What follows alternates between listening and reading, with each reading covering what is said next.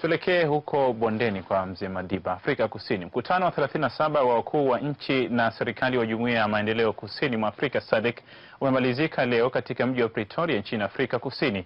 Waziri wa mambo ya nje na ushirikiano wa Afrika Mashariki Balozi Dr. Augustine Mahiga amesema wakuu wa nchi wa serikali wa SADC kwa kauli moja wamempongeza mwenyekiti aliyemaliza muda wake katika asasi ya ushirikiano wa siasa, ulinzi na usalama, Rais Dr. John Pombe Magufuli kwa kazi nzuri aliyoifanya katika kipindi cha uongozi wake akiwa mwenyekiti wa asasi hiyo.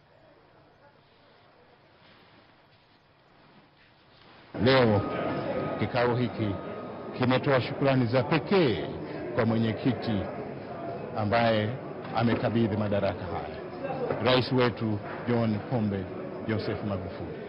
Ingawa yeye mwenyewe hakuwepo, amewakilishwa vizuri na makamu wa rais Mama Samia Suluhu Hassan, lakini limetolewa azimio kwamba kwa yale ambayo ilibidi rais wetu kwa kututuma sisi wasaidizi wake tuyasimamie, tumeyafanya vizuri. Na yamekuja kwa kipindi ambacho ilikuwa ni mfululizo wa changamoto, lakini tumeweza kuyatatua kwa wakati na kwa mafanikio.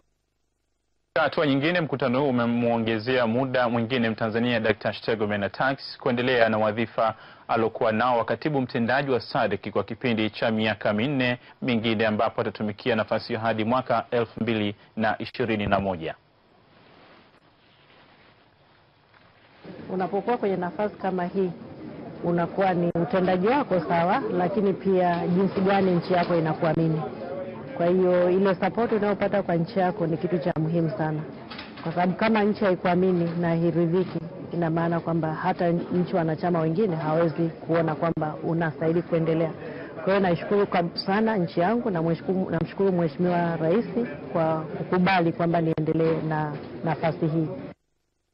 Miongoni mwa mafanikio yaliyopatikana wakati wa wenyekiti wa Tanzania katika asasi hiyo ni kusimamia uchaguzi wa bunge nchini Shelisheli, kurejesha hali ya amani na utulivu nchini Lesotho na kushughulikia matatizo ya uchaguzi nchini Jamhuri ya Kidemokrasia ya Kongo. Katika mkutano huo, makamu wa rais Samia Suluhu Hassan alimwakilisha Rais Dr. John Magufuli.